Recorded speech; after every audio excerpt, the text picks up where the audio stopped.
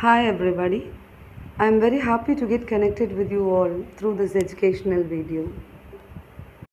Today we are going to discuss about the torsion in gastropods.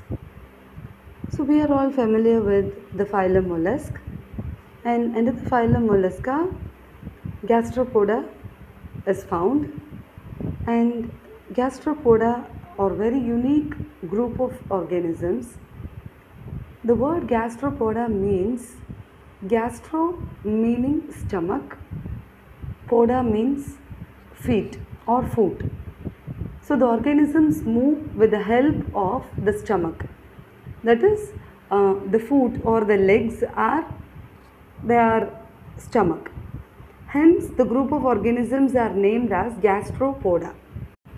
So in this gastropod group of organisms, a very unique feature or a very characteristic feature is this torsion.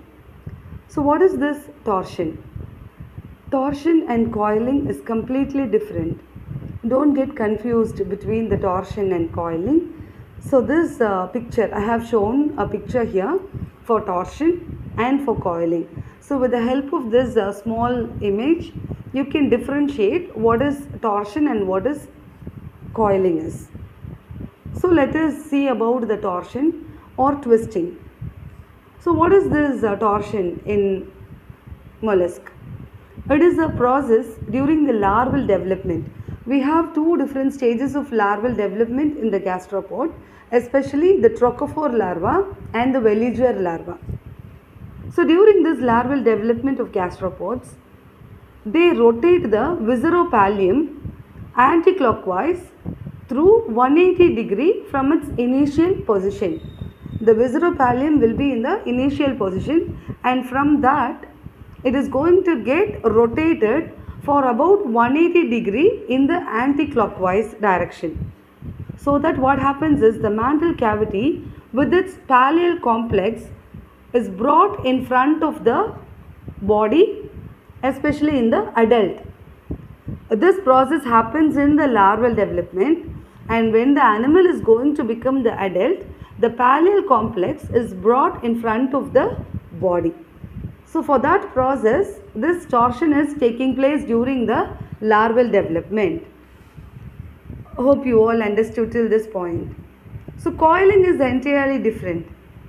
Torsion and coiling are completely different process. Coiling is achieved by more rapid growth of one side of the visceral mass than the other. So one side of the visceral mass will be growing in a rapid way when compared to that of other. And therefore, these two, that is the torsion and coiling, are separate evolutionary events. Torsion was much more drastic event than the spiraling of the shell. The shell is going to become the spiraling or the coiling. And this torsion is very much important than the coiling. So how this torsion is going to occur? So let us see in depth. So before the torsion happens, that is in the larval stage, the larva is quite symmetrical. So we know what is symmetry. We would have learned in our earlier classes what does symmetry means.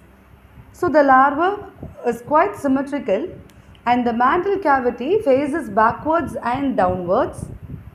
Alimentary canal is straight and anus opens posteriorly in the middle line.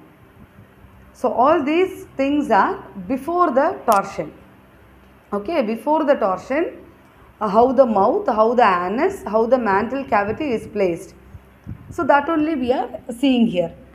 So how everything is placed, the mantle cavity faces backwards and downwards, alimentary canal is straight and anus opens posteriorly in the middle line.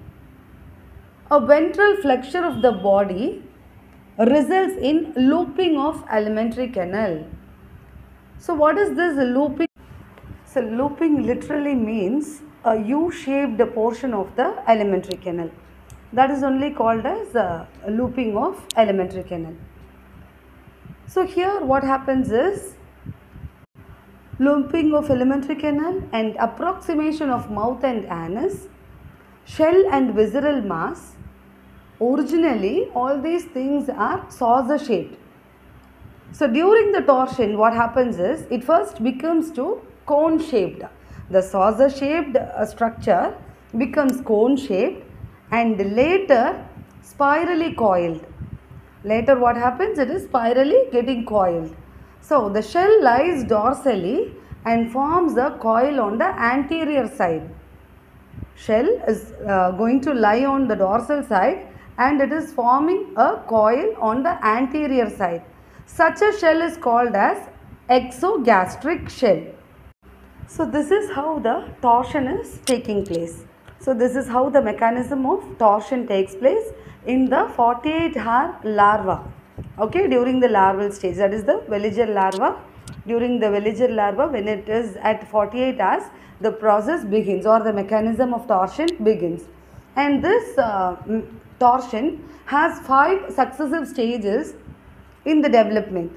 So how it is going to happen? So let us see with the images how the torsion is going to take place. So during the early veliger or a pre-torsional stage in the lateral view. So how it is going to take place?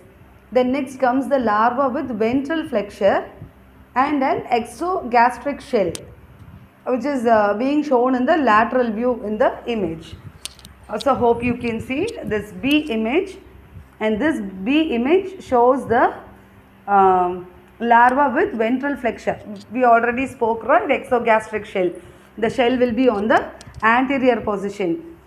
So that we call as exogastric, and here it is displayed in the lateral view. And next the C displays the stage showing 90 degree of lateral anticlockwise torsion. So totally we said 180 degree of rotation will be taking place anticlockwise. So here the C image displays 90 degree of anticlockwise rotation. So here you can see how the intestine is getting rotated when compared to that of the B image or when compared to that of the A, B. Here see in the 90 degree rotation how it is being shifted. So hope it is clear. And then in that itself you can see shell becomes endogastric and mantle cavity and anus move right side. So here you can see the mantle cavity and the anus is moving towards the right side. Can you see? The anus is moving towards the right side. Yes. So this is being displayed in the C image. And next comes the D. The D image shows you very clearly the another 90 degree of anticlockwise rotation. So this shows the posterior view of the image. And the last one is adult stage with the complete 180 degree torsion. And this image is given in the lateral view. So you can see the mouth placed where the mouth is located, and you can see the anteriorly located shell. See the looping of the intestine. I said no, U-shaped intestine, that is only we call as looping of intestine. So here the looping of intestine take place, and see the pallial cavity and the anus is located. So thus in the adult, when the organism is completely getting changed to the adult, it gives you the 180 degree of torsion, rotation, and the organism is having a different posture. It is giving a different posture. So generally a growth of right side becomes retarded so that the mantle cavity and pallial complex gradually pass around to the right side. So we will be thinking how the thing will be getting placed in the right side. So generally what happens is the growth of the right side will be retarded so that the mantle cavity and the pallial complex gradually will be fixed to the right side and so to the anterior side on account of greater growth of the visceral sac towards the left. Okay, so left side will be rapidly growing. It will be having a rapid growth or how to say greater growth, when compared to that of the right side, because right side is getting retarded growth. Generally, the growth of the right side is retarded, so that the mantle cavity and the parallel complex gradually pass around to the right side. Easily they can go round.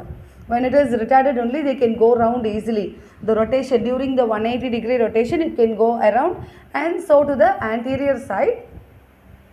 Then it will be having a greater growth of the visceral sac towards the left side. But the whole process completes. The whole process is getting completed in 2 or 3 minutes, especially in Acmeae species. So in mollusk we have umpty number of species like Pyloglobosa, Acmania, etc. So here we are talking about this entire process is getting completed in 2 or 3 minutes in Acmania, so that it cannot be regarded due to differential growth. So otherwise what we will be thinking, it is due to the differential growth. Same time, in the contrary, it is due to the muscular contraction. The muscles are getting contracted, and actual mechanism of torsion is supposed to be the asymmetrical position and pull of the larval retractor muscles.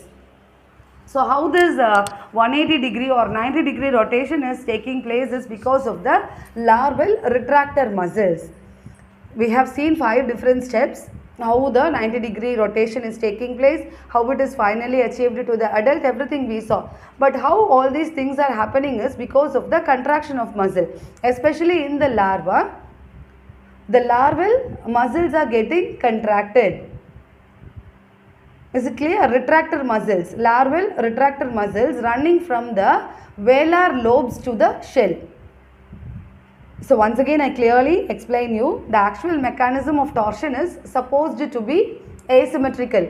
I already explained that before the torsion, the larva will be in the symmetrical condition. Once the torsion takes place, it is asymmetrical. So this asymmetrical position is supposed to be due to the pull of the larval retractor muscles. In the larva, they have the retractor muscle which is running from the velar lobes to the shell region. So these muscles will be pulled. Okay, and they are present only on the right side. There being no related muscles on the left side. Because of that only, right side is having a retarded growth or right side is getting pulled. Same way, contraction of a larval retractor muscle brings about rotation or torsion. So when the right side is contracted, right side of the velar lobe muscles are contracted, retracted, the rotation or torsion is taking place. Only narrow neck of the larva is actually twisted. Narrow neck region of the larva is getting twisted. Consequently, everything between the head and anus undergoes an anticlockwise rotation or torsion through an angle of 180 degree around a vertical axis passing in a dorsoventral direction. So I hope you people clearly understood what I am trying to convey is torsion is taking place due to 180 degree of rotation, and this rotation is because of the muscles, retractor muscles present in the larva, veliger larva. Till this point, hope you all are clear. And this retractor muscle is getting pulled towards the right side. So when it is getting pulled towards the right side, the torsion takes place, or what we can say, the rotation takes place. So everything between the head and the anus.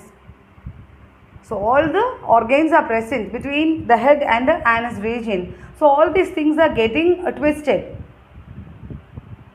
Okay, through an angle of 180 degree around a vertical axis passing in a dorsoventral direction. Hope it is very, very clear.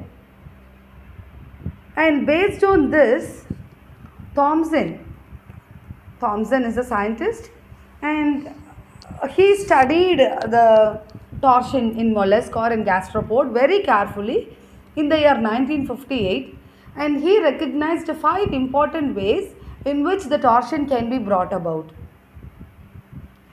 So out of that, the first one is complete or 180-degree rotation is achieved by muscle contraction alone.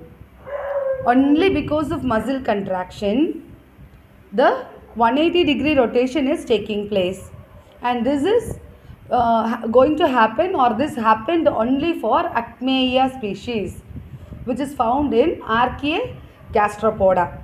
This group of organism is found in Aarthi gastropoda.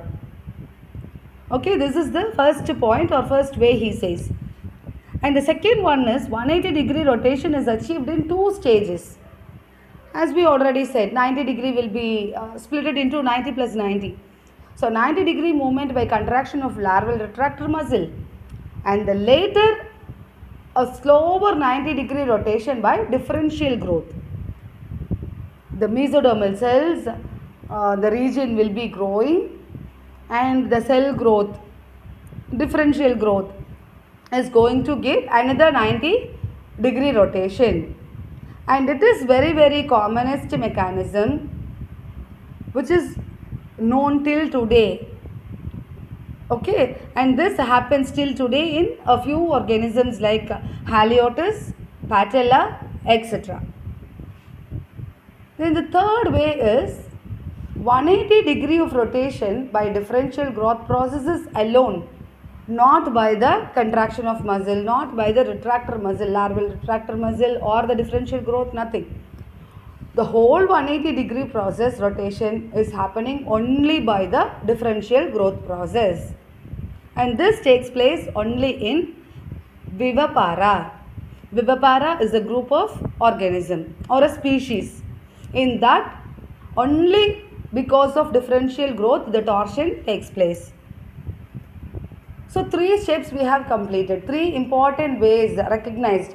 Thomson sir, he recognized 5 important ways. Out of that 3 we have seen. First one is by the muscle contraction alone, which takes place in Acmeia. And the second one is 180-degree in 2 stages, 90 plus 90. 90 by contraction of larval retractor muscle and another 90 by the differential growth. And the third step is in complete 180-degree rotation by differential growth process. Now the fourth one is rotation by differential growth process with the anus coming to a position appropriate to adult state. The anus will be coming to a position appropriately to the adult state. And for this example is Aplysia. Aplysia species, this type of rotation will be taking place. Okay, and torsion no longer recognizable as a movement of visceropallium. The organs in post-torsional position from their first appearance. This is the 5th one, and this takes place in Adalaria species. Torsion no longer is recognizable. In this species, torsion is no longer recognized. There is no visceropallium movement. The organs in post-torsional position from their first appearance. How far the first appearance is there till the last, the same is going to be seen. So this is happening in Adalaria organism. So hope it is very clear for you all that how scientist Thomson clearly studied in 1958 to say how the torsion can be brought about in 5 distinguishing ways. Hope it was very clear. And what is the significance? Why this torsion is taking place? What is the significance of this torsion? Why we are talking about this? Yeah, it is the fundamental feature of gastropods and represents their greatest departure from the primitive molluscan plan. Mollusks are very wonderful group of organisms, you know, really students. Invertebrate group of organisms are a natural gift. Numerous number of organisms are there, and the marine is decorated with humpty number of organisms like mollusk. So there are two rather different views on torsion. One put forward by Garsten in 1928, and he confines itself largely to a discussion on the advantages of torsion to the larval mollusk. And the another one is by Morton in 1958. He convinces us the value of torsion to the adult gastropod, not merely to the larva. Might be the adult is benefited due to the torsion, but not the larva. So usually, what is the significance of this larval stages is, that is a separate significance we can speak, but adding cherry on the ice, a few points I can say. If we want to survive in a particular place, definitely we want to see how the place is, whether it is suitable for us or not, just to check how far the place is getting acclimatized for us. For that purpose only the larval stages are given for the invertebrate organisms, just to see whether the adult can survive there or any other change is required, like metamorphosis or any changes. If anything is required, any other organs are required, it will be added in the next stage of the larva. 4 larval stages or 3 larval stages, and then comes the adult. So whatever is required, one by one the larva will be added. Okay. So it is an addition, survival fitness for the adult organism. So in brief, we can say two views according to the significance. One is the anterior location of the mantle cavity in the larva resulted in greater protection for the head and its associated parts by providing them with a cavity into which first they and then the food could be withdrawn at the approach of danger. With the posterior mantle cavity, it would be a case of food first, vital head structures lost. Okay, while the withdrawing of the vulnerable organs into the shell would offer the larva no protection against the large predatory fish. It would protect them against their known main enemies, the predatory planktonic animals. So Morton holds the view that because the mantle cavity is such an important and dominating feature of mollusk, its position may be just as important to the adult as to the larva, but that its advantage in an anterior position may be quite different for the adult and for the larva. So these are the main advantages what we will be talking about the torsion, why the torsion is important. So when it is going to face any danger, it can retract the vital organs inside. So for that purpose, it is being discussed by Garsten and Morton. These two scientists discuss about the significance. Hope this video fetches you a good understanding about the torsion in gastropods. So here I have given a few quiz questions, and kindly once you listen this video completely, definitely you can answer this quiz questions also. So try to answer this also, and definitely we will meet with a good content for the next video. Thank you and meet you all soon.